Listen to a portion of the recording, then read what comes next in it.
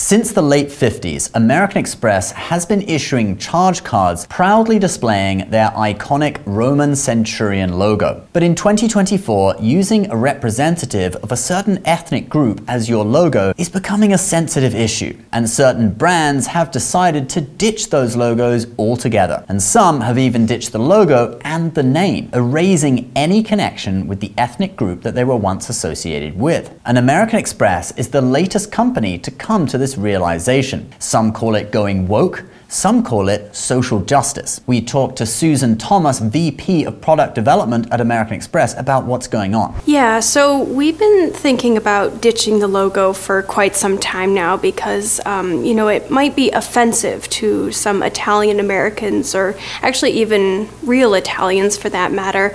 And you may have seen we've been experimenting in our advertising with, different heads inside the circle. But it wasn't until Land O'Lakes made their change that we realized we could just completely remove a reference to a minority culture and just have an empty circle. And then we wouldn't offend anyone. So as of today, that is what American Express has done. Let me unveil the new green, gold, platinum, and of course the Centurion card. The black card. Oh, actually that doesn't sound good either. What are we calling it? Oh, the diversity card, to celebrate the diversity of our card members' backgrounds. The new diversity card now celebrates the diverse socioeconomic backgrounds of the ultra-high net worth individuals who hold it. People like Sean Puffy Coombs and Sam Bankman-Fried. But were Italian Americans actually offended in the first place? Oh yeah, I was offended. Romans are our ancestors. That's our culture that American Express is ripping away from us. They're making money off us. They should at least be paying us for the trademark or something, or giving us rewards, more of a percentage on our APR or something like that. My brother Mario, he also feels this way. So this may be a win for social justice, but American Express is now under pressure from certain lobbying groups to go even further. Some groups feel that our policies are discriminatory because they want equity of outcome. For example, they ask, why is it only people who carry a balance who have to pay interest? Why not just divide that interest among all the card members so everyone pays a portion? They also want us to get rid of credit checks altogether and just give cards to anyone who applies, and they have proposed that we also get rid of the income requirements for the Centurion card. The black card. The diversity card. But Susan Thomas thinks some of these proposals are going too far. Yeah, some of those proposals are slightly too extreme, so we've decided to meet them halfway. We have hired Dylan Mulvaney for our next advertising campaign.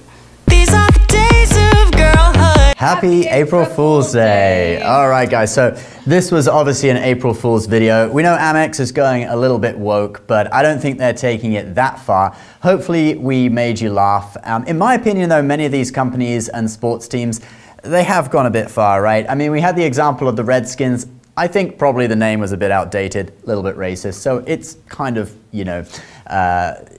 logical that they would update it. However, getting rid of the logo altogether, if you research it, that logo was actually drawn by a American Indian, a Native American member of the Blackfeet tribe, and he proposed that logo to the team. He drew it. It was a certain Indian chief from their tribe, and he was very proud of it. His son actually wrote an opinion piece in USA Today talking about how him and his community were pretty proud of it, and it was sad to see it go. Obviously, some other people in the community had different opinions. So these things are all complicated. We don't normally cover this stuff on this channel, but it does interest me, these political things and different opinions. We love having different opinions, and that's why I brought Holly on the show, our Amex VP of Product Development, Susan Thomas. She does have a show where she talks about serious topics, debates, hard news topics. Why don't you tell the audience a little bit about your new channel? Yeah, so it's called Newspeak, and it's all about the news media, journalists, how they do their job.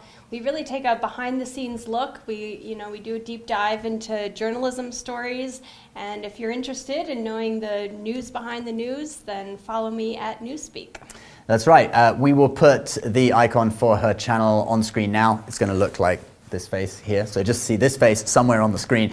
And yeah, you can click through, you can check out her channel. She's got a few videos up there already, and she's going to be posting more. Thanks a lot, Holly, for joining us. Thank you, Ben. Happy April Fool's Day, guys, and we'll see you next time. Bye-bye.